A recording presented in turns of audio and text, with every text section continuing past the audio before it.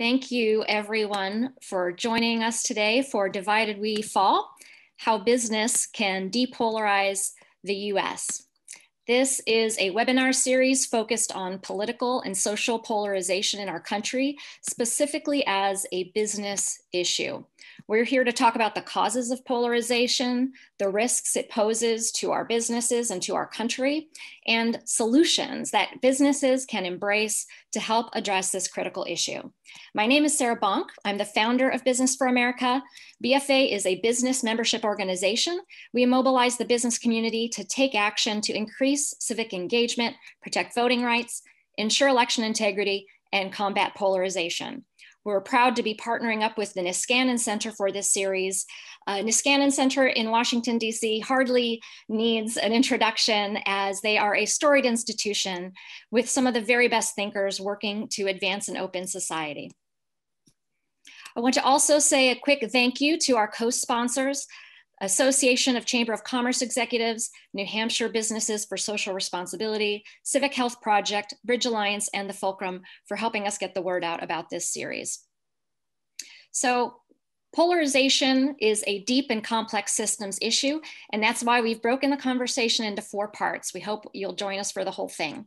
In the first session, we did a broad overview of polarization with a particular focus on the current political climate. You can find the video on YouTube if you need to catch up. Today, we're focused on polarization as a cultural issue in our workplaces and our communities. In the next session, we're going to talk about how businesses may be incentivizing polarization with government affairs activities and political spending.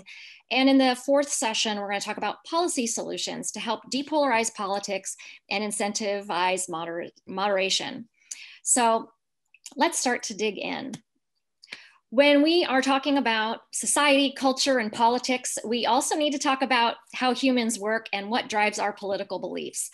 So preparing for today reminded me quite a lot of when I majored in public policy in college, and of course had to do a lot of research. But one study that really stuck with me all these years suggested that political attitudes seem to have a biological link. That was completely a new idea to me. We won't talk about how long ago that was. I wish I could find that journal, but since that time, there have been numerous studies demonstrating that political attitudes have an equal or greater basis in biology than in environment and socialization. What we've learned is that Republican and Democrat minds are different, and we can see through neuroscience and behavioral genetics that our politics have a biological basis. For example, on a structural level, the brains of political conservatives tend to have a larger right amygdala, a region involved with detecting threats and responding to scary stimuli. And as a result, compared to liberals, conservatives generally react more strongly to an array of threats. And in fact, in one study, it was fascinating, researchers who looked only at the subject's brain scans could predict who was liberal and who was conservative with over 90% accuracy. It's wild stuff. Another key factor is that humans are tribal. It is primal, it's instinctual, and tribalism has been a biological mechanism that is essential to our survival as a species, and it has many upsides, but of course there are also downsides. And our group identities are subject to being manipulated and exploited through the political system, through the media, and it's important for us to note also through business and marketing. So, beyond our biology and our instincts, what else is driving division, and why are those divisions growing? Of course, there's a lot of reasons. Here are just a few. We need to look at the makeup of our society, how that's changing and how that can drive conflict. An increasingly fragmented media landscape where people are getting different information and different spin, and profit-driven media needs sensationalism to get views. Social media and algorithmic targeting result in the creation of filter bubbles, geographic sorting as people move to live and work closer to people they already agree with, and of course the political system itself. We've seen a rise of movement politics, some would say identity politics, and we need to also think about the way politicians often demonize the other side to get your donations and get your votes. The result is voters are more polarized. According to the Pew Research Center, Republicans and Democrats are more divided along ideological lines, and partisan antipathy is deeper and more extensive than at any point in the last 2 decades. These trends manifest themselves both in politics and in everyday life. Certainly, businesses are seeing the effects in workplaces across the country and grappling with what to do about it. There are no easy answers here. So, how should businesses respond? As the country's political polarization enters into the workplace, what should company leadership do? Most of you have probably already heard about or familiar with the concept of corporate social responsibility. And this is key to how businesses are dealing with these issues. This used to be something for the vanguard of companies, expanding their purpose beyond just generating profit for shareholders to taking care of our society. Now, corporate social responsibility has become mainstream due to a wide variety of factors, especially employee expectations, and there's growing pressure on businesses to help address societal issues, many of which are highly politicized, highly polarized. It can really be a minefield. And so businesses are grappling with how to deal with these issues. We'd like to suggest that businesses consider evolving their corporate social responsibility to include a civic dimension. In the same way that communities need clean air and clean water, they also need politics to function well and allow them to implement public choices on important issues. We also need a cohesive social fabric where people can see beyond their differences and work together and find common cause. Overcoming polarization and addressing the strain on our society and the dysfunction in our political system is essential to our future as a country. Abraham Lincoln famously said, "A nation divided against itself cannot stand." And we have been describing polarization as an existential threat. That's a loaded term, but when you look at history, you can see time and again how division can lead to the downfall of our society. So, in our view, American businesses have a duty to protect the future of our country and the democratic system of government that has allowed us to thrive, and our civic culture that allows us to have a well-functioning democracy. And that's why we're having this conversation today. We hope that you'll be inspired to continue learning with us and to take action. So thank you all again for joining us. Thank you to our awesome speakers. And with that, I'm going to hand the microphone to Richard. Please take it away. Great, good. Thank you, Bonk. Good, and welcome everyone. Thanks so much for joining us. So we have a great set of speakers this afternoon. And let me just quickly introduce them and then also offer some additional thoughts here. So not necessarily in the order that they're speaking, but our first speaker is Kristen Hansen. And Kristen is dedicated her work right now with the Civic Health Project to accelerating the efforts of academics and practitioners to help reduce toxic polarization and improve public discourse in America's citizenry, political world, and media. In addition to her role at Civic Health, Kristen serves as the co-chair of America Talks, which is taking place June 12th through 13th. We encourage you to go online and learn about that. She's also an advisor to Business for America, All Sides, and the Listen First Project. And in her spare time is an adjunct lecturer of strategic communications at Stanford's Graduate School of Business. Kristen also has a business background, having held senior executive positions at Intel, IBM, and a number of software startups. Secondly is Dr. Tara Lewing, who's Vice President in Corporate Brand with Allstate. And Allstate, as you all know, is a national company with 10,000 agents spread throughout the nation. And Tara is responsible for the company's corporate communications, financial communications, thought leadership agenda, sustainability reporting, and reputation management. And she plays a key role in amplifying Allstate's voice in national dialogues about the role of business in society. She also has a great distinguished background in the military, having served 22 years of active duty in the US Air Force, and also worked for JP Morgan Chase for a number of years. And her final assignment before joining Allstate was working in the White House as a special advisor to President Obama for European affairs and NATO. And then our third panelist is Allison Taylor. And Allison leads the Ethical Systems program at the New York School, the Stern School of Business in New York City. And she has spent the last 2 decades consulting to multinational companies on risk, anti-corruption, sustainability, human rights, culture and behavior, stakeholder engagement, ESG, and ethics and compliance issues. She has previously worked with the organization Business for Social Responsibility, Transparency International, PricewaterhouseCoopers, and also teaches at the NYU Stern School of Business. So welcome to you all. Thanks so much for joining us. So just a few additional framing remarks to add to what Sarah started with. You know, the role of business in navigating complex social issues is not new, but it has certainly become much more intense over the past few years and past decade.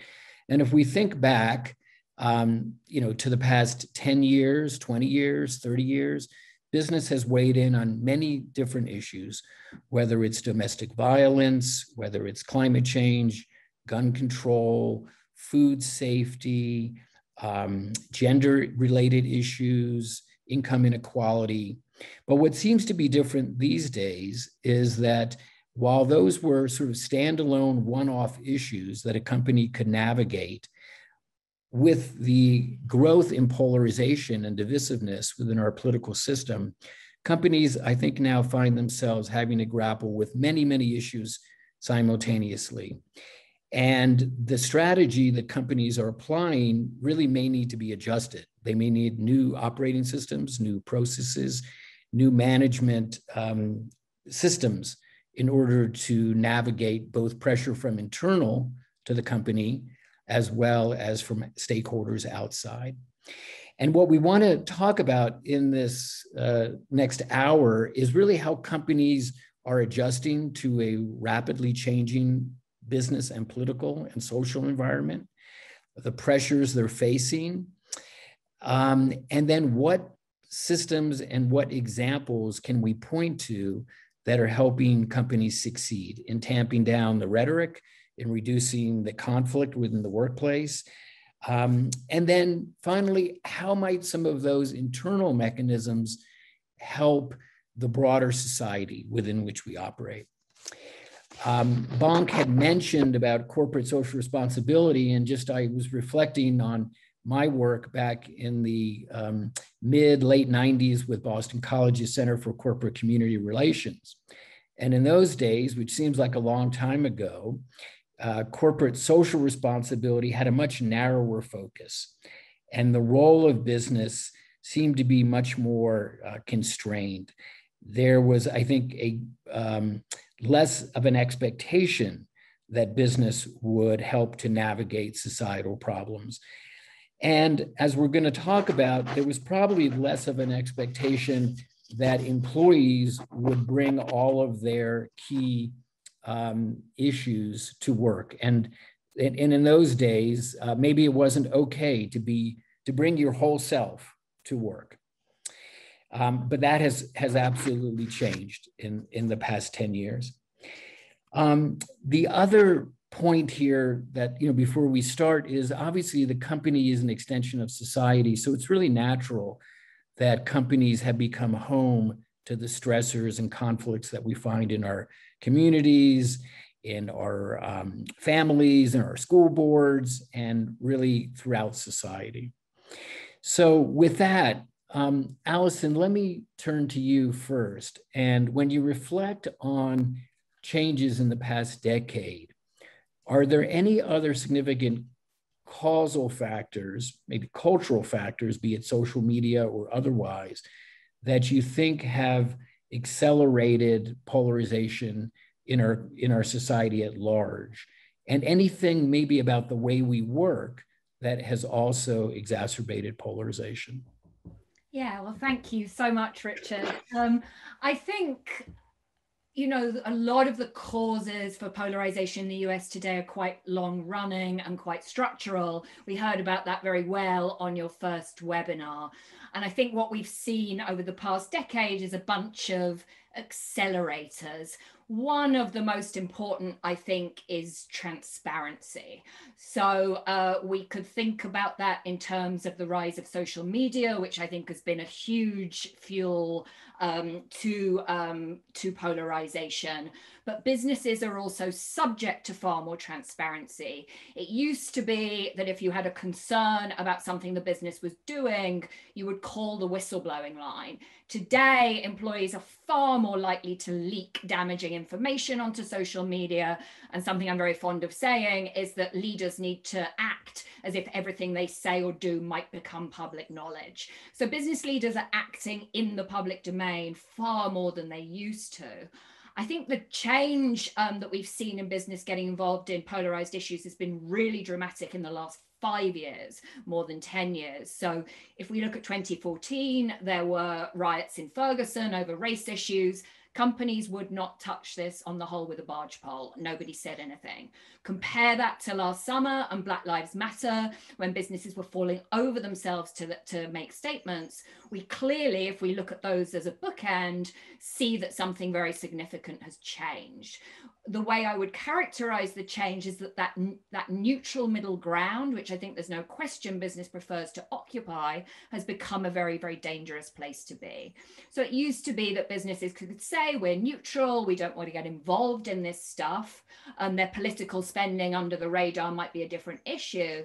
But that neutral middle ground has become just as dangerous as taking action. So now businesses are having to weigh between a lot of different risks. We've obviously also seen this rhetoric around stakeholder capitalism, which inherently, if you can't anchor your strategy to shareholder value, but have to anchor it to balancing a much bigger range of voices, there is this sort of idea we just balance stakeholder interests and that's all fine. But inherently, that means making very, very difficult trade-offs. So a combination, I think, of polarization, of transparency, social media, and then the rise of ESG and corporate responsibility, as well as the political climate, have really put business in this position today. Right. Thank you. Yeah, that's a lot of forces that are propelling change. Tara, let me ask, at Allstate, let me go back to this issue of transparency. So, you know, we have come to accept that transparency is often a good thing, a necessary thing. It's a style of leadership and management, you know, open book management, full disclosure, employee resource groups. There's a lot of encouragement for transparency within an organization.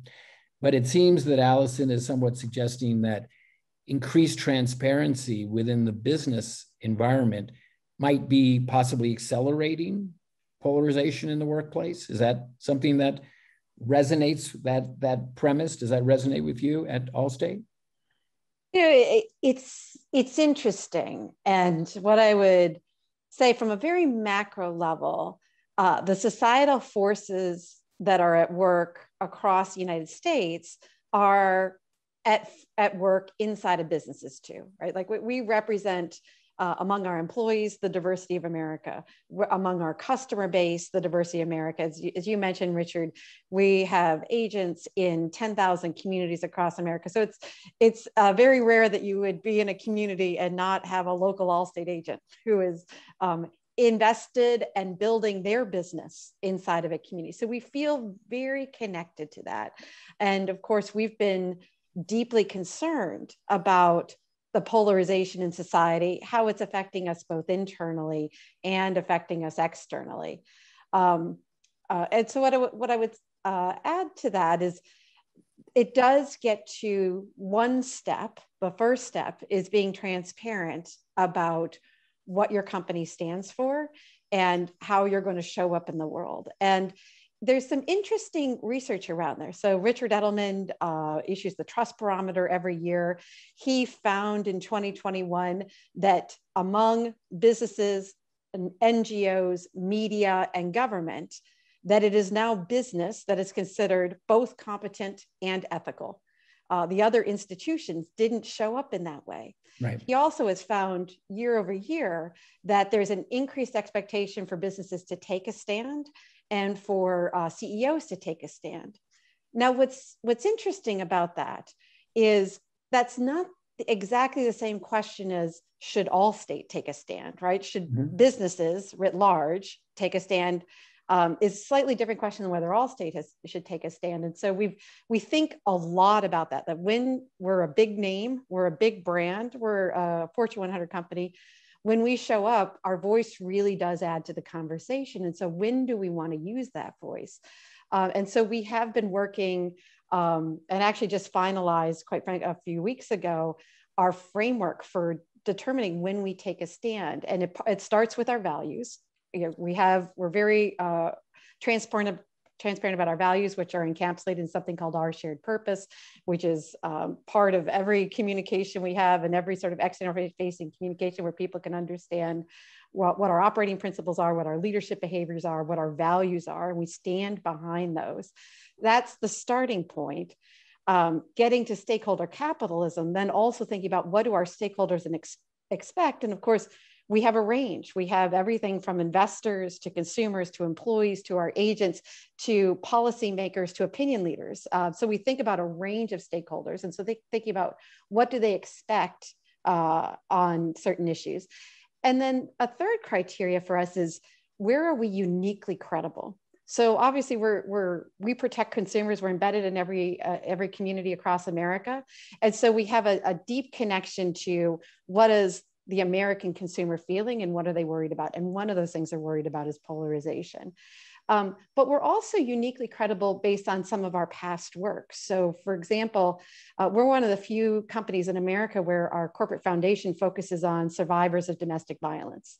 It's an ugly issue. Many corporations won't get involved, but we have, and it's one of the longest running CSR programs in the country. We've been involved in it for 14 years. And so when it comes to things like the Violence Against Women Act, we have a uniquely credible voice, and we will bring that to bear, in part because our stakeholders expected, but it's also aligned to our values. And we have something really meaningful and impactful to say. Same with youth empowerment, same with building codes, same with protecting consumers and helping them protect their most precious assets and their families. And so it really gets down to where do you have the credibility to speak? And we think, we just really think deeply about that. And then in terms of transparency, sharing that. So making sure in our annual reporting, making sure in our sustainability reporting, making sure when our executives speak, that we're standing for things and that we're sharing those things that we are taking a stand on. In addition to, all the pressures that businesses get today to share what they're thinking, what they're doing, how they're contributing. Right. Thank you. And we're going to return in a little bit to this discussion about what criteria and methods companies use to decide what issues to weigh in on. But I wanted to go back for a moment and Kristen, bring you into the conversation to talk a little bit about how polarization is actually showing up in the workplace, right? So, we see it in the media, we see contentious debates on Capitol Hill, we see a number of people having a difficult time relating to each other. Affective polarization has grown where the majority of parents in this country don't want their child to marry someone of a different political party. And yet, when we think about how it shows up in the workplace, is it the same as it might be at the Thanksgiving dinner table? Or is there something fundamentally different in how it's manifesting in the workplace? Yeah, thanks, Richard. We've started this discussion with a description of how polarization is showing up in society, and Tara did a nice job of bridging that into businesses and the different stakeholder communities. Those voters across America, our electorate, call it, 80 million, 75 million split. That schism shows up in our workplaces. And then it's a matter of how we behave and govern ourselves and set norms and guardrails around that schism in work settings. So I think, by virtue of my opening comments, I'm going to narrow the scope of what we're talking about even further for a moment to just the workplace. to organizations and how polarization is showing up within that stakeholder community, managers, employees, where there can be an awful lot of perspective diversity. So not only across different stakeholders like shareholders and customers, but just within the employee base, there can be a lot to think about. Tara talked a little bit about the demographics of Allstate, and I would imagine just by virtue of how Allstate operates within our country, that if you were able to look under the covers, you might find a fairly even division across the political spectrum within Allstate's employee base. I don't know, but possibly. But in many companies, that won't be the case. You know, as a country and as companies, we're very geographically sorted. That can lead to political sorting. And so in some companies, you may have a real skew where the employee base within your company skews more liberal-minded, skews more conservative. And just starting with an element of mindfulness about that as a leadership team or as a business leader, I think is a really important first step to bringing consciousness about political polarization into your thinking about the workplace. Polarization is a form of division that can cause challenges within your workplace in a couple of different ways that it might show up for you, or perhaps it already has. Would be that within your employee base, as you take action or make statements, and Tara described how important it is to ground that in values. An implicit assumption there is that as you define those values, they should, to the extent possible, be a reflection of the broad population of your company. But even when you do that, even when you act from values, it's important to understand that an action you take that can be supported perhaps by a wide cross-section of your employee base may not be supported by everyone. And do you have a way to think about that and respond to that as a company? So as you're taking action and engaging in the world, how is that landing on your employee base? And what is your plan to address that? The second way it can show up is even more direct and potentially harmful, and that is when employees bring their political divisions, that tribalism that we spoke about, into the workplace, or even by manifesting their perspectives and opinions out in the world, perhaps through social media. They drive awareness of their political perspectives into a company where that then impacts relations between employees. This is another really important dynamic to be aware of, is how people's political opinions and expression outside the workplace can come in. It's another dimension of that transparency we spoke about. A lot of us, by virtue of being tribal, wear our politics a little bit on our sleeve. It's not as hidden as it might have once been. I'd start there.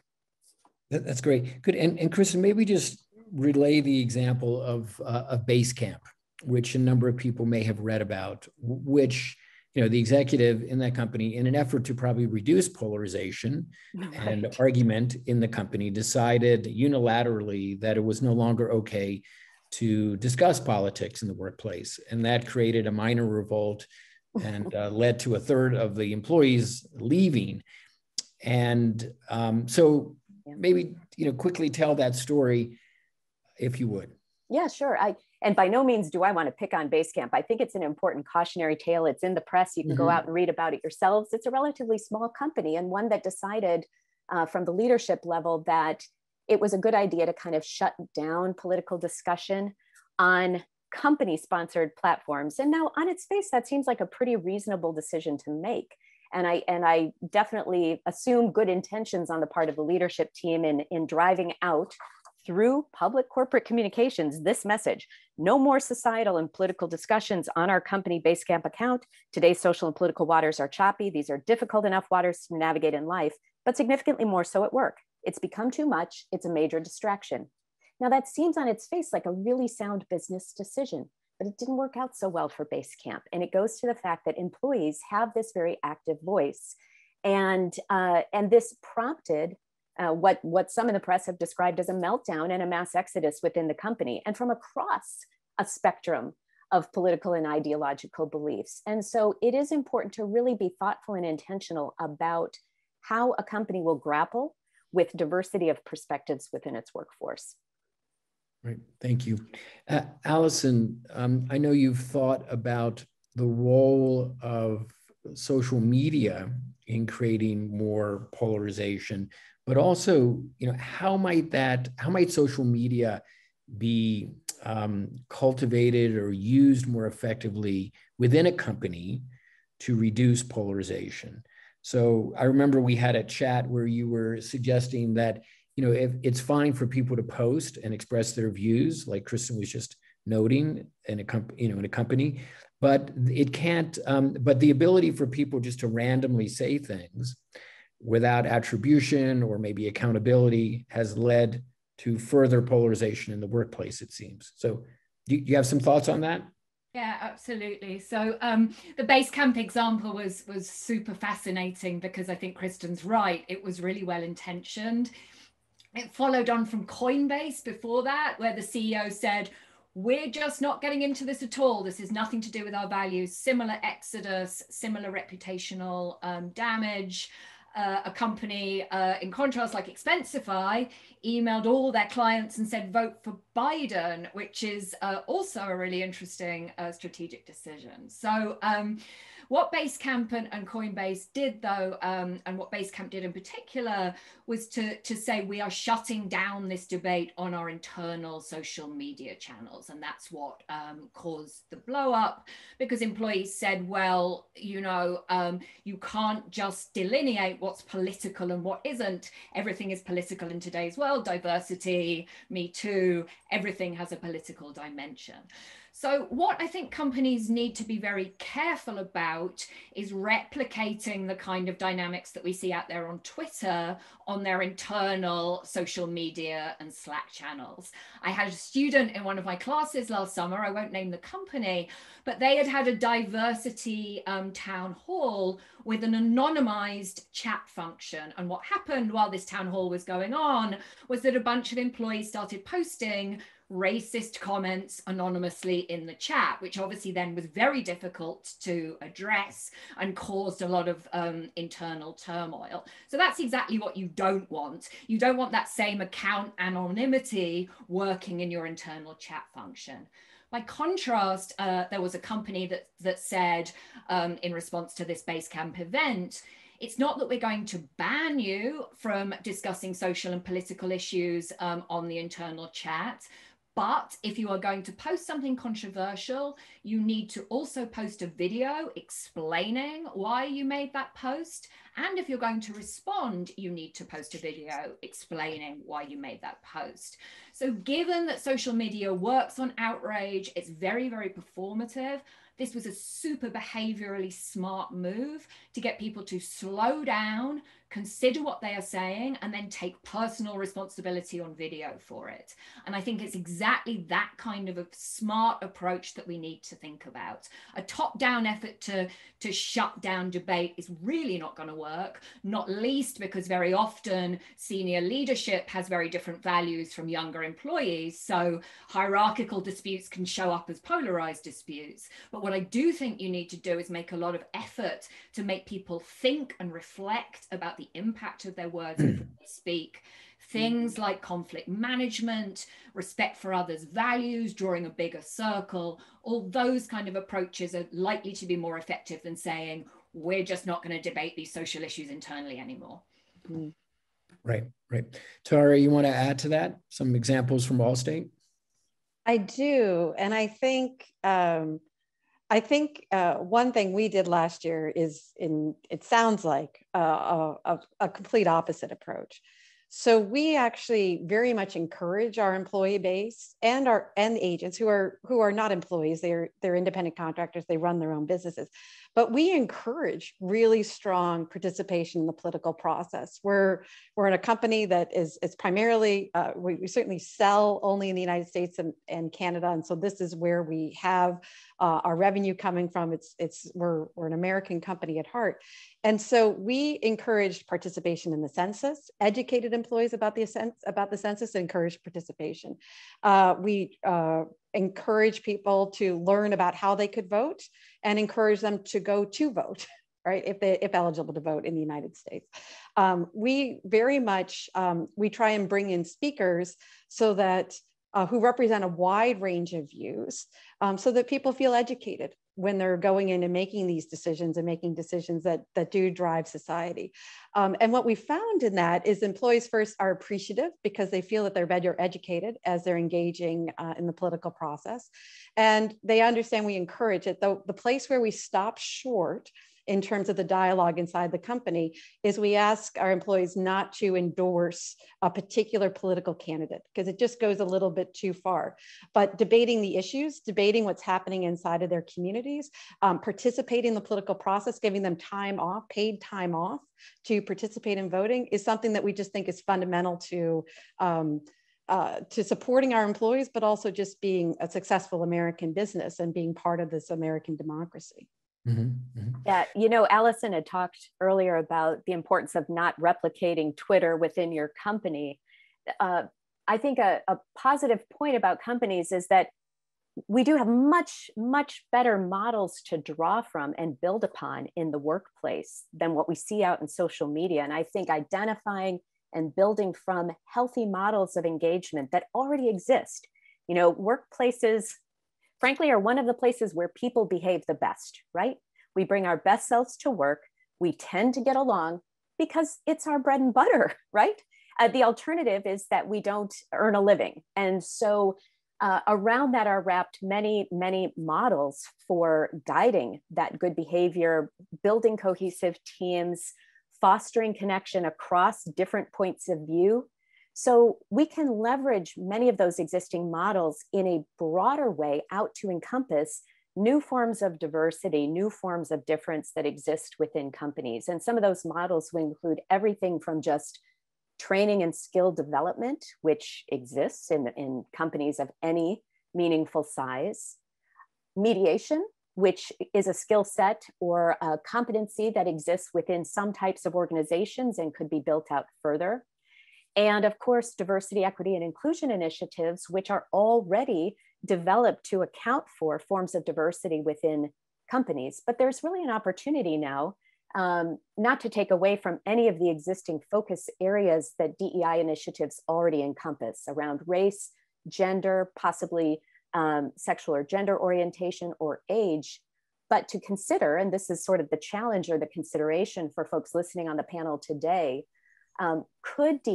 does DEI also need to contemplate additional forms of diversity, which could be geographic, which could be political or ideological, or just in the broadest sense, perspective diversity. And so when we think about building on existing models, I think there's a lot to draw from in the workplace today. So let's dig into that idea a bit further about the models that exist, the experience that businesses have in bringing a diverse group of people together for a common purpose. And so, Tara, you know, maybe if you could reflect at Allstate, you've had a program in conjunction with the Aspen Institute and with Better Arguments, which I think is focused really on getting people to be able to listen to each other's opinion, to become less reactive, to maybe check their own anger and frustration about someone else's point of view, and doing that within the context of respecting each other. And so to Kristen's point, how does that model work within Allstate? And, what have you learned about Better Arguments that might be relevant to how other companies can navigate, these contentions in the workplace? Yeah, I mean, you've touched on something close to my heart, which is the work we do with Aspen and Facing History and Ourselves, the Better Arguments Project. As I mentioned, we are embedded in nearly every community in America, and we see the stress, and the American Psychological Association even talks about this, the stress that Americans feel around polarization in society and in their communities. And so we developed a program in partnership with Aspen and Facing History and Ourselves to really think about what would it look like to surface these disagreements, but do it in a way that's respectful and is based in relationship rather than based in winning. And it took us a good 3 years to develop the program. I mean, this was something that we really had to think very intensely about. Think about how were we going to show up from a brand perspective? What should the program look like? But I'm really proud that last September, we launched the Better Arguments Project. And in the course of doing it, we developed sort of 5 principles around which diverse perspectives, and people with diverse perspectives can engage with each other on issues where common ground may be really tough. It starts with taking winning off the table, which is really hard to do, right? It's really hard to say, I'm going to be engaged in conversation without trying to win the argument or win the day on this issue. Another is to really prioritize relationship, to understand that that we'll be in conversation and dialogue right now. We want to be in conversation and dialogue a week from now, and 2 weeks from now, and a month from now. So how am I going to engage with you in a way that's going to make sure that we have that relationship over time, as opposed to this one-time meeting each other, perhaps colliding in social media and never engage and never seeing each other again, and embracing vulnerability. So we offer, through Aspen, offer trainings around the principles of a better argument.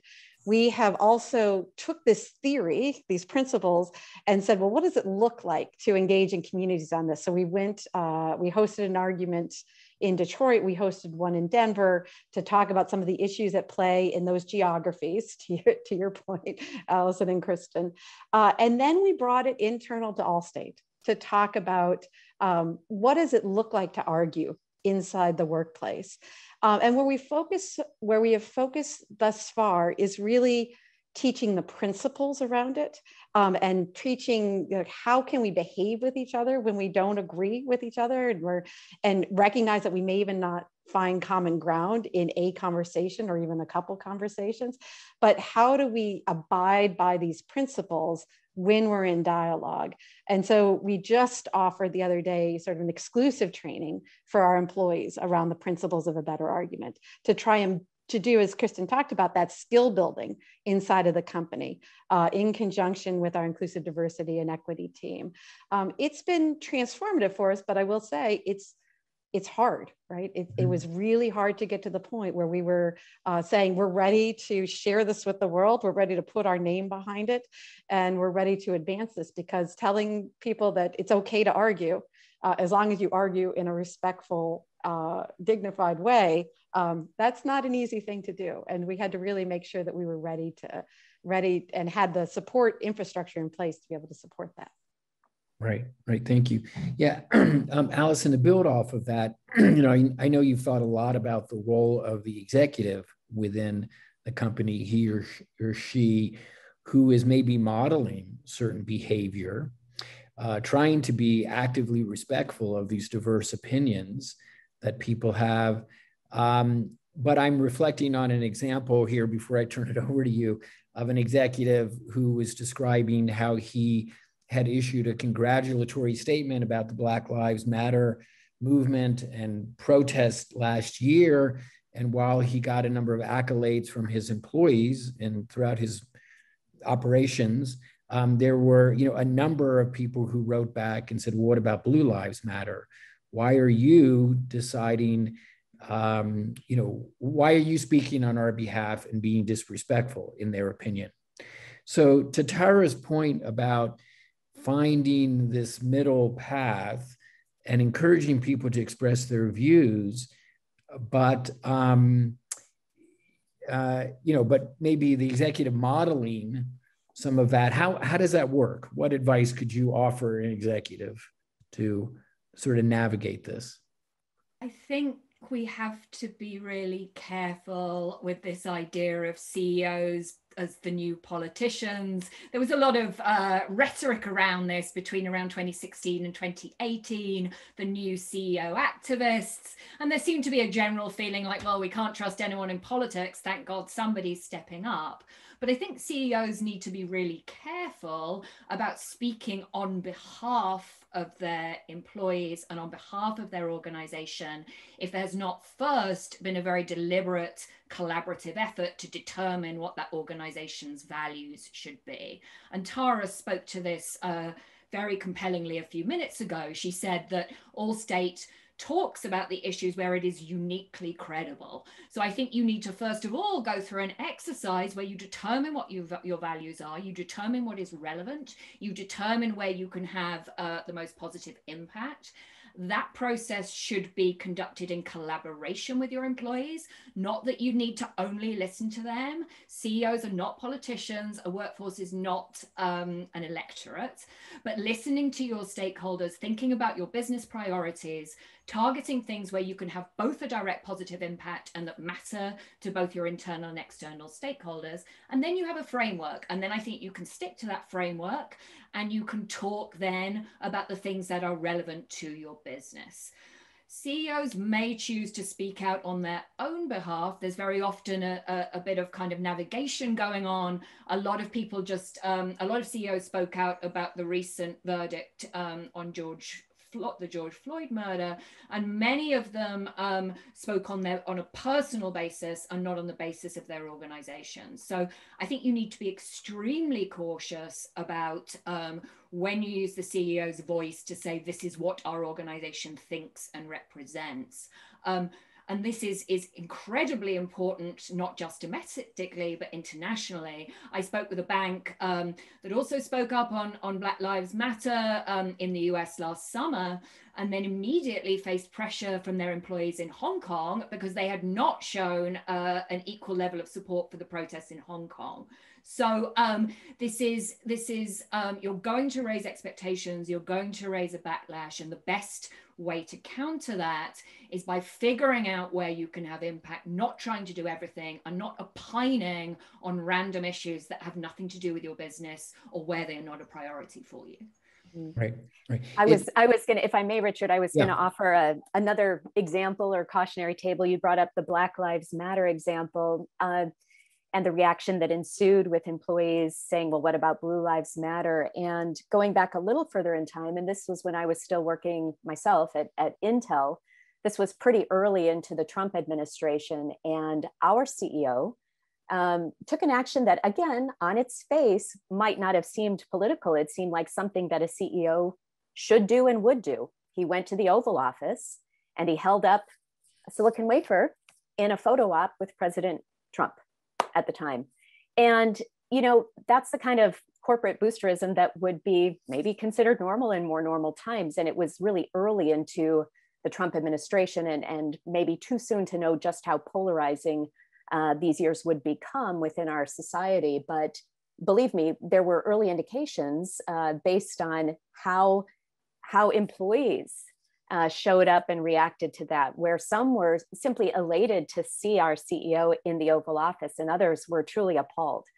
And seeing this dynamic play out within the company, I think, you know, management had to react and respond, but didn't really have a plan in place because leadership hadn't anticipated that taking an action like that would be a typical corporate action, maybe historically speaking, was going to cause that kind of an internal eruption based on where we suddenly were as a country. And so I think what you're hearing from all of us as panelists is the importance of getting out in front of this and really centering the positions you want to take as a company in values and recognizing that things that may not have had a political dimension in the past almost certainly do today. There's really not an issue that is not polarizing within our society. So baking that into your processes and always asking, what are the ripple effects of this action I'm taking out into my various stakeholder communities, starting with my employees? Right. And just as a reminder, the folks that are listening, you're welcome to drop your question into the Q&A, and we will get to as many of those as we can. Tara, let me go back to you for a moment and sort of building off of Kristen's example there. You know, the definition of polarization seems to have shifted a bit over the past few years and now focus a great deal on the discord between people on political views or what is actually true, you know, what is the truth. And so, you know, so when you reflect on the Better Arguments project, how have you factored in these very basic political differences, which is different than, you know, maybe issues of the past, you know, even something like climate change. I may be a climate denier, or I may feel the federal government needs to be very active. But that is different than sort of this gestalt of a difference in one's whole political orientation, it seems. And how are you grappling with that more fundamental challenge within the company? Yeah, no, it's a great question, Richard. I would say, I'm going to answer it in two different ways. In terms of the Better Arguments Project, one of the principles that we developed over the course of this work was pay attention to context. So there's an expectation that when people have different points of view, it's coming from a lived experience, it's coming from a set of beliefs, but those need to be made explicit, right? In order to really be in rich dialogue with each other, you need to be willing to hear that lived experience, willing to hear that set of beliefs that the other person has. You need to kind of, in some ways, have done the work of knowing your own so that you can engage at a level that's really going to be in relationship, in dialogue, and that's going to start from a point where you're just of deep respect. Right, of really recognizing that to be in dialogue, you have to be engaging with each other in that way, and then also being open. One of the other principles is make room to transform. So really be open to the idea that the other person's experience, the other person's belief, the other person's understanding the world may shape your own, right? Like may get you to rethink a view that you may have, or at least be open to that idea. So it's really fundamental to that work. I would say inside of the company, we work very hard to, as I talked about before with our civic participation, to help employees feel educated. So when we are doing an internal communication, particularly around inclusive diversity and equity, we also always point to resources. So one of the big things we did in the past year was created an anti-racism resource center that's on our internet, and we point to it all the time so that employees can become more educated on the issues in society. And we have heard over and over from employees how appreciative they are about a company pointing to resources where they can learn more and explore either in community with their fellow colleagues or explore on their own. And so we constantly try and point to partners. For example, we have this long-standing relationship, as I mentioned, with Facing History and Ourselves that does intense work with classrooms on the Holocaust, on the Civil Rights Movement. And so really trying to point to those sort of resources where employees can learn more. And if you start from that basis that we're going to have a point of view, we're going to share it with our employees. In particular, we're one of the companies that's probably not first to put out a statement. In fact, we're never first to put out a statement. And part of the reason for that is one, the listening to employees, but also we think that our actions speak louder than our words. And so we spend a lot of time talking about, well, what can we actually do? What is an action we can take in response to this situation that goes beyond just expressing support for this or expressing an opinion on that, but actually points to an action we're going to take? And that, I think, has guided us. It does mean we're not out in front. It does mean we're not first on Twitter or first on Instagram, but we think it's actually more meaningful and more impactful because when we come in, we say, these are the three things we're going to do. And here are some three resources that you as employees have access to so that you can learn more on this topic. Tara, it goes back to the issue of trust, right? This is such an important point that with trust so low, as evidenced by the Edelman Barometer and other sources, trust so low in many civic institutions, in media, businesses, workplaces, and leadership of companies is one of the places where people do still have a very high level of trust. And so leveraging that trust in the service of pointing people towards factual, well-sourced, well-grounded information is a really important, healthy society role that companies can play and hopefully are playing. Right. I wanted to pick up on a question here that Marianne Lucas has posed, which is something we think a lot about at Business for America, which is the role of business in helping to stabilize, strengthen, protect our representative democracy. And clearly over the past number of years, we have seen a growing segment of the population in this country and other advanced industrial economies questioning the value of a democracy. And, increasing number of people think that maybe an authoritarian would be a better model for the U.S. to have, a strong leader, or the military. And so, polling data suggests that there are a number of strong indicators that people prefer that as a style. So the question really, and Allison, I want to bring you in here. The question is, what's the role of business in helping to talk about the value of democracy? Because that's certainly the form of government we have, and how we define our democracy is a key element here in polarization.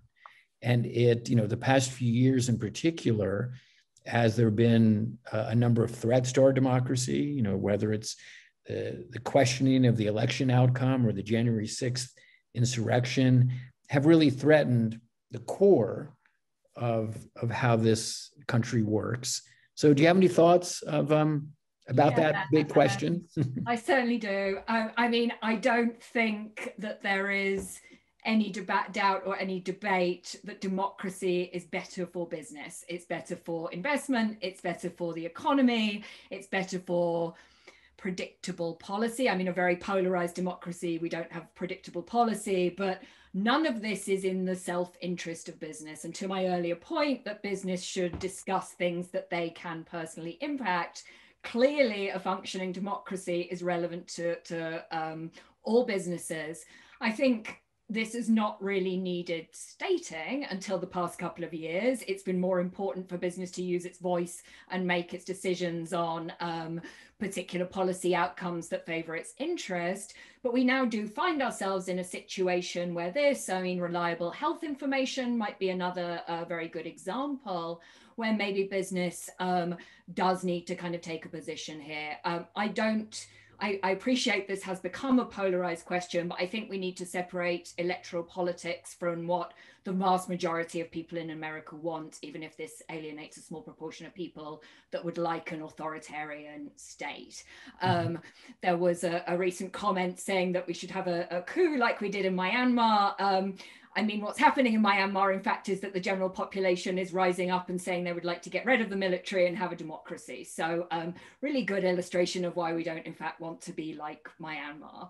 So I think that's one point. And then I think what I would try and do, though, is to kind of depolarize that conversation and really look at the role of business. One of the drivers of polarization in the US is obviously this geographic sorting, where we just don't get to know each other.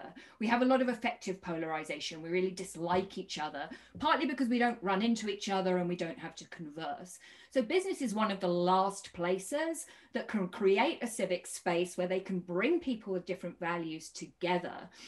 Peter Coleman, the conflict specialist at Columbia, brings together people with different views and tries to create conversations in a way that sounds quite similar to what Allstate is doing. And what he's found in his research is it's not enough just to put people in a room and get them to have a conversation. They start to get on a lot better if they do a task together, like gardening or repairing something or focusing on something. So business has, I think, an opportunity to disrupt these group dynamics, disrupt this in-group, out-group behavior, and try and create cross-cutting teams and cross-cutting efforts where people can work together and get to know each other as human beings. So at this point, I think business has got a real responsibility, and I don't think we should see defending democracy as something that is controversial. I at least hope we're not there yet. Boy, I couldn't agree more with what Allison was just saying about, taking a stand, but then depolarizing the conversation. It's this blend. And I had written down just a short while ago, this notion of bright red lines. I think what we've seen over the past, year and a half is, as a society, as individuals, but also as companies, we're hitting up against what I would describe as these bright red lines. And for some leadership teams, the George Floyd murder was the bright red line. We have to take a stand. We have to be public about this. For others, it was around voting access to the voting booth, both as an issue before and after the election in November. And then for others, it was January 6th. So we've had this rapid succession of what I would describe as these bright red lines, where a leadership team is like, well, we can't not say anything here. We have to take a stand, right?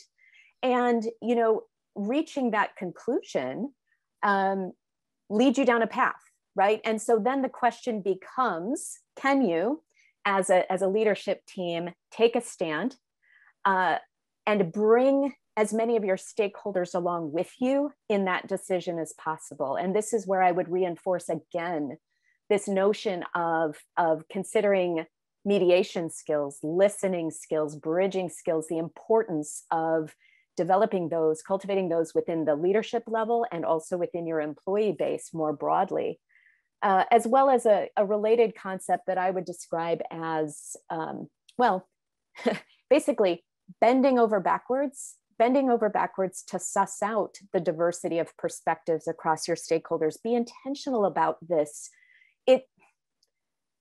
Ideological diversity is not as obvious as racial diversity. You can't see it, but it's there. How are you going to know what it looks like, how it breaks down, how it shows up? You have to be very, very intentional about that, or be prepared as a company to react like a deer in a headlights when a stand that you've chosen to take has volatile consequences, whether that's in your employees or we haven't really talked a lot about customers, but of course that's another critical stakeholder community. And we've seen this play out as well. Taking those stands can have ripple effects in your customer base too, obviously. Richard. Yeah. Let's talk just for a moment about determining what the response might be, right?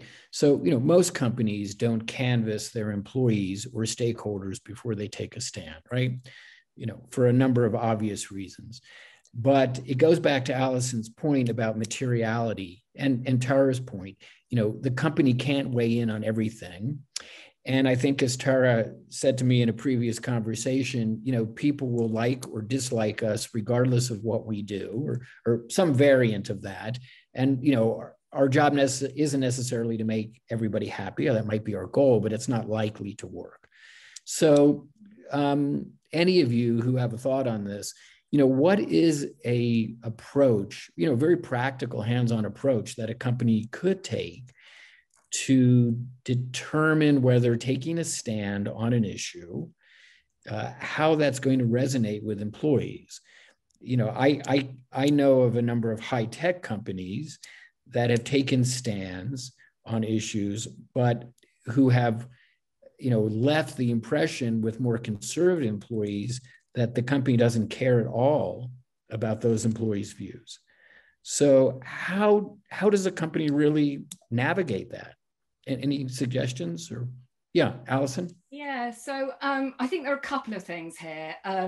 One is as we've been discussing, though we haven't named it yet, this idea of materiality, and Tara described this. She described that Allstate has certain priorities. Those are priorities that are directly relevant to the business, directly relevant to its stakeholders, including employees. So the idea here behind any corporate responsibility or ESG effort is that you don't speak up and you don't do stuff on every possible issue out there.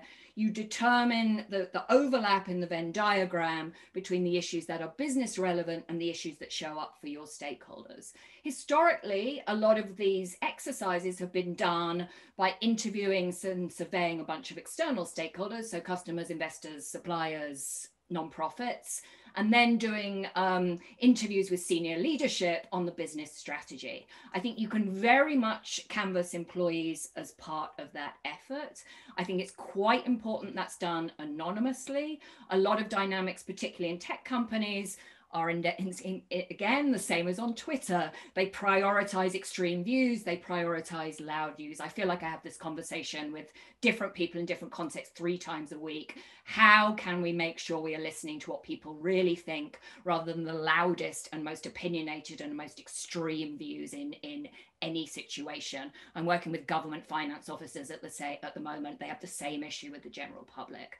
So I think you can take employees' temperatures as part of that effort, and then you set your priorities, and then you really stick to that narrative. Even more importantly, though, let's not confuse taking a stand and having an opinion with actually doing something. So Tara said this, she said, we don't speak out unless we're also going to take action. And so once you've identified these priorities, it's not just about what you're saying kind of out there on social media.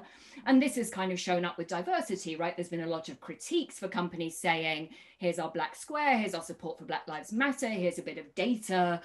But we still have a really bad kind of balance of social identities in the C-suite and the employee base. So if you're going to speak out on something, you better make sure that your political spending is aligned with that. I think that's going to come up in the next session. Mm-hmm. And you better ensure that you can support your rhetoric with some action. And if there's no constructive action that your business can take, I would really question whether you should be speaking up on that issue. So gather perspectives, sure, they are not the only perspectives. Your employees are not the electorate, but certainly take them into account. Provide a safe space for people to do that, but then ensure that you can match your rhetoric with some actual concrete action. Otherwise, I really would shut up. Right. And I think what I would build on what Allison's saying is, and exactly what you said, Allison, that creating that safe space, creating psychological safety in the culture so that issues can be surfaced. So we're a company that's very networked. We have strong ERGs who are going to surface issues. We've built inclusive diversity councils across many of our business areas who are helping us think about this. And the idea of taking a stand, the idea of needing to do something really can come from anywhere. And then it's about having an inclusive process through the decision-making, which frankly is going to happen for certain things at the most senior levels. But those voices need to be represented in that conversation. And they can't be represented if there's not the psychological safety for those issues to be surfaced. And I'm not saying we do it perfectly. I mean, that is hard work, right? It is hard work to have inside of a system where employees on the front lines feel comfortable surfacing things that make them uncomfortable and propose solutions to it. But if we can bridge through things like ERGs, bridge through having that dialogue among the most senior leaders and among the frontline employees, it creates more opportunity for that conversation to happen and for those perspectives to be shared. Right. I do just want to acknowledge, based on what Allison just said, that a conversation we're having in 2 weeks, the third of the 4-part series here, will dig into companies' engagement in political spending and this issue about being consistent or inconsistent. So you may have an internal policy and speak out on a given issue, but a company may still be contributing to a candidate who, because of other commercial interest, is supporting their needs, but may be inconsistent with some other stance that the company feels strongly about. So we are going to dig into that issue. So I see there are several questions here which ask about elections and donations and campaign contributions. So that is the next topic we'll talk about in 2 weeks. I did want to pose this question sort of to build on this most recent conversation that Shannon Watson asked, which is this compulsion to have to take a stand, may come or does come from a sense that if you're silent, you're complicit. And, we have seen, particularly around the voting rights issues at the state level in Texas and Georgia and a number of other states most recently, that companies that did take a stand, belatedly, maybe late or not soon enough, were criticized. But they were also criticized by a number of senior Republican senators who suggested that they were just participating in woke capitalism. And so, it's difficult for the companies to make everyone happy, that's for sure. But Tara, do you have anything you'd like to say about this, being in the messy middle and having to find strategies to appeal both to employees' concerns, but also this broader public that you're constantly thinking about? Yeah, it's hard, Richard, right? It's actually hard work. You talked in the beginning about some of the Pew research, and if you look at the Pew Research about where, say, the center of mass of the right and the center of mass of the left are today, during the Clinton era, strong overlap. You look at the Venn diagram, as Allison talks about, and there's a lot of overlap. You look at those same surveys today or 4 years ago, and the overlap is very small. So that the country has clearly become more polarized.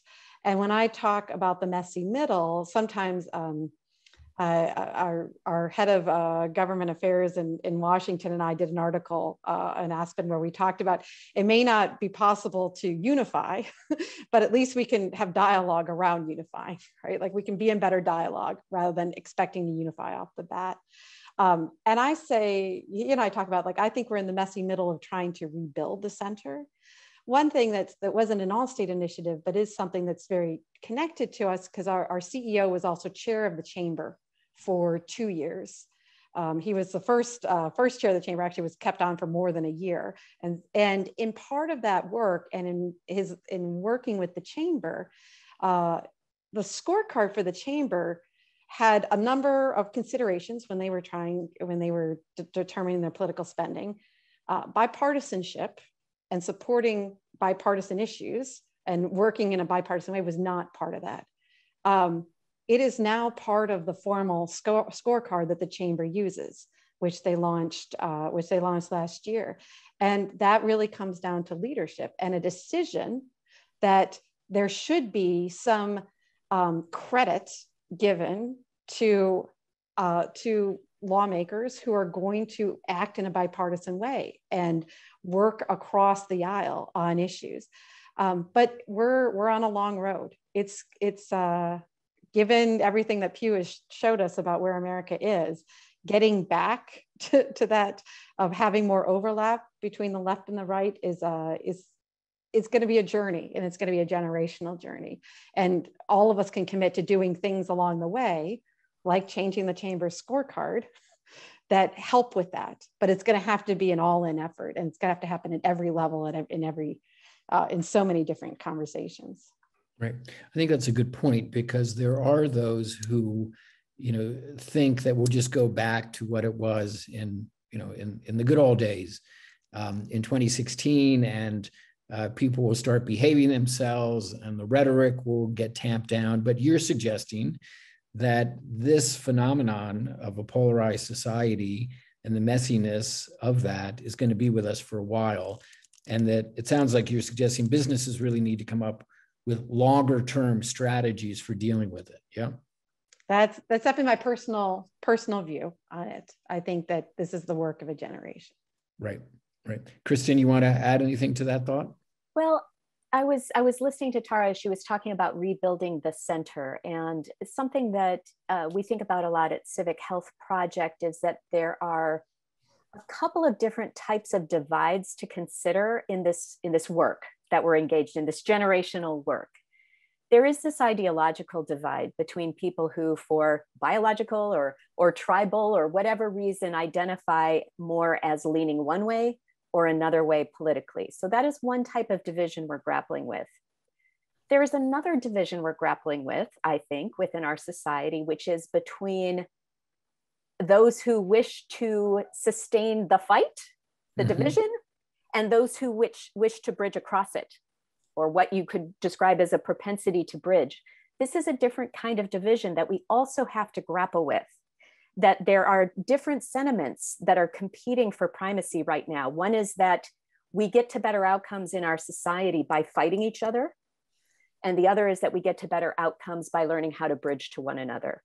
Now, I don't think it's one or the other. I don't think we're going to get to the answers by just going down one of those paths. We probably need to go down both simultaneously, but it is another tension to grapple with, because whether people lean left or lean right, they all have a different level of propensity to engage in the kinds of healthy actions that we're talking about here. A better argument, bridging across divides. Some people are wired for that and others not so much. And that isn't a political identity. That's about a different kind of propensity. So I would ask businesses who have the opportunity, again, to build these foundational skills, it's not about trying to train your workforce to lean a certain way or your employees to lean a certain way, but to embrace bridging as a path forward and to learn those skills, develop that propensity to connect, to bridge, to mediate differences. This really uplevels all of our society and doesn't require that we come to agreement on any specific political issue. So you're suggesting, which I agree with, that businesses can step up and assume more responsibility for actually providing that training. You know, maybe that's something that people didn't get at home. Maybe they didn't get it in high school. They may not have got it elsewhere. Maybe they got it in the military, in their service. But given the prominence of business in our society, you're suggesting that training programs could be set up and companies could be guiding this process about learning much like the Better Arguments model and example that Tara was describing. Yes, but I want to.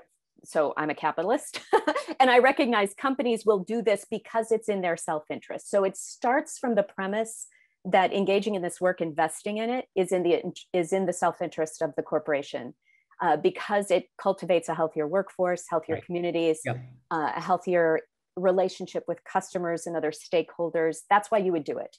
So I think this whole conversation is kind of a consciousness raising effort to say, these dynamics probably are already playing out in your employee base, in your customer base. Start from a position of awareness so that you can be more intentional and make the right kinds of investments that you think will broaden your, I don't know if appeal is the right word, but your ability to connect across your employee base and across your customer base as well. Right. Because we certainly know that the acrimony in the workplace and around the water cooler has hindered productivity, has impaired employee performance. It's made it difficult in a number of companies. We've heard over the past year or two. And it is in certain cases creating a new form of hostile workforce, and that can be very subtle or it could be very extreme. But we're all accustomed to thinking about the hostile workplace from a sexual harassment perspective, but people can feel they're enduring a hostile situation for all sorts of reasons, and one of those could be political or ideological diversity. Right. Okay. Good. We had talked very briefly, just mentioned about other stakeholders, so customers and the communities within which companies operate. So Tara, what thoughts do you have about, sort of recognizing that customers too, when they work with an Allstate agent or any representative of a corporation, have their own political orientation, and they may be carrying that bias with them and may make their decision about what company to patronize based on what that company says or what their perception of that company's politics are. So how are you all thinking about that challenge? Yeah, and it is, as you put it, it is a challenge and also an opportunity. It's something that we think very deeply about. What has changed even in the past 12 to 18 months is this fact that saying nothing can sometimes create as much negative sentiment as saying something. And that's new. That's new for business. Kristen, you talked about this, the neutral middle that businesses were able to take for quite a long time is becoming less and less of an option. And that's where I think, as Allison pointed out too, it really gets down to doing the work of understanding what your values are and how that translates into what you will stand for. And so I just encourage companies to do that work and to engage many stakeholders in that work, and also look for opportunities. As you mentioned, Rich, I also lead our sustainability team. The fact that we are really strong in our sustainability disclosures is motivating for some consumers, and hopefully actually gives us to Kristen's point, a competitive advantage in the marketplace. We do it because it's right. We also do it because it's the right thing to do, and there's this added benefit of that. But it's tough to navigate, and it's just something that we constantly think about. We constantly think about after the Edelman work comes out. It's great that consumers want businesses to take a stand. What do they want Allstate to take a stand on? And those are two different, related but two different questions. And so we think about that very deeply all the time. Right.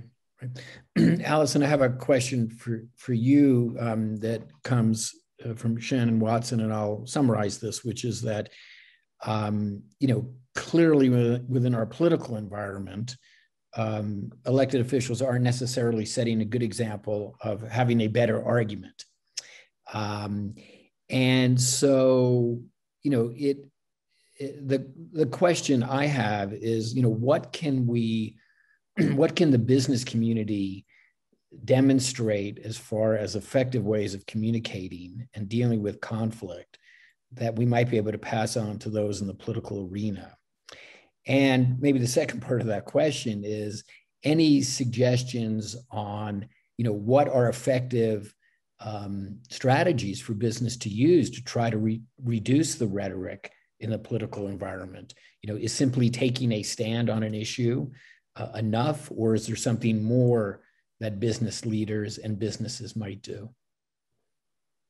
That's a great question. I think, again, if we are at the point where the business is taking a stand, by which we mean making a public statement that then other public figures are going to react to, that is unlikely to tone down the rhetoric.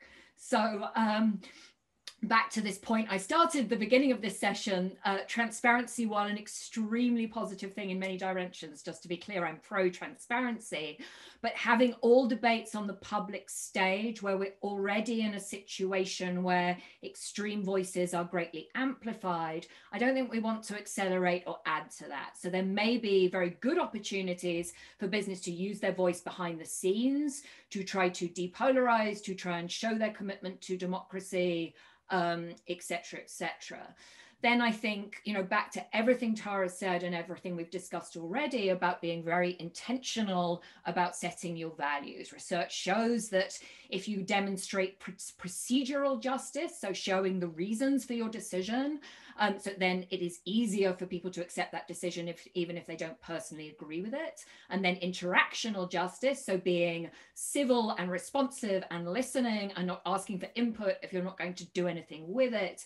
Both those things can go a long way to kind of reduce polarization. And I think there are values that you can set that are depolarized and depolarizing. I kind of go back to Kristen's point about this all being in business's self-interest. I mean, to be a successful leader in any business today, one of the criteria should be, I am able to work successfully with people I personally dislike and have different values from me. I am able to make those teams work. I'm not completely caught up in my opinions. That's a great skill set to train everybody on. I would encourage young employees to say, you better get comfortable with this stuff. This is going to show up in your career. And if you can navigate these things, if you can protect vulnerable employees, but if you can do that without making the white men in your team feel guilty and anxious and angry, you sure are going to have a successful career. So let's kind of build these skills, be very explicit about how they are a career advantage and a business advantage.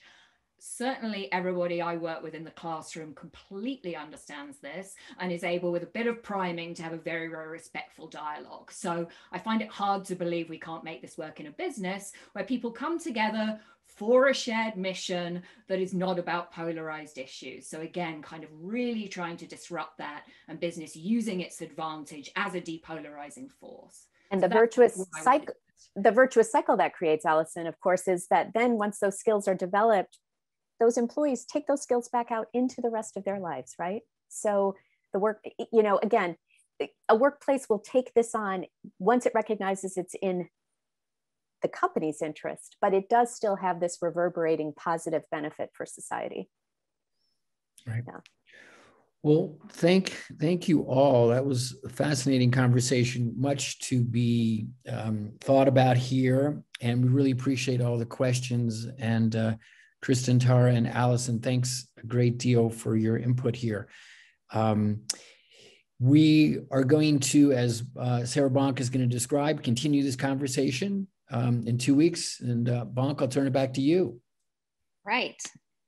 Well, thank you again, everyone, for joining us, all of our attendees, the speakers. This is a really interesting conversation. I'm so excited to see where we go with all of this information next. As we've alluded to several times, there is more to the conversation. So coming up on June 17th, we are going to be talking about something that came up today, and that is how businesses are contributing to polarization through their government affairs activities, through their political spending, and how you can align your business purpose, your principles, your values with your activities. This has been a tough challenge for companies for a long time, and only increasing now in light of January 6th. And those events have really highlighted this as an issue for business. And then, of course, on June 29th, we'll be talking about policy solutions, how we can depolarize politics and incentivize moderation, and why that's in businesses' interest to support those policies. So really hope folks can join us for those. You can find the next one at dividedwefall3.eventbrite.com. We made that real easy for you to get there and sign up. We do hope that you will join us, and want to thank Niskanen Center again for their partnership on this, and hope everybody has a wonderful day. Thanks again for joining us.